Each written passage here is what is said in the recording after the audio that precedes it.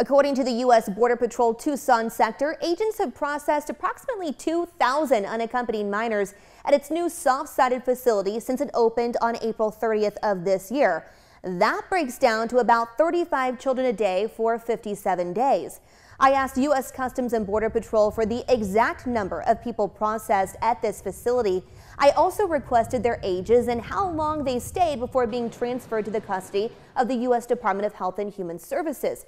A CBP spokesman said they don't report apprehensions, encounters, and detentions by station or individual facility.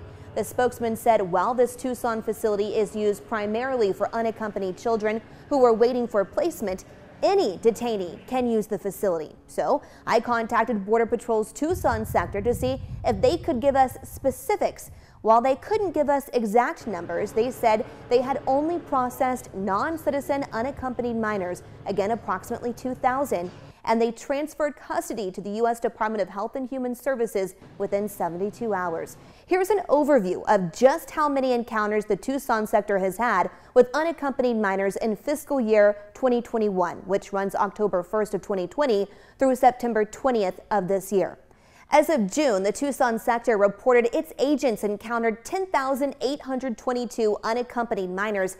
That's up 157.7% from the year before. According to the records, most minors are coming from Guatemala. We are working to get more specific numbers. We'll keep you updated on what we learn. Shaley, KOLD Investigates.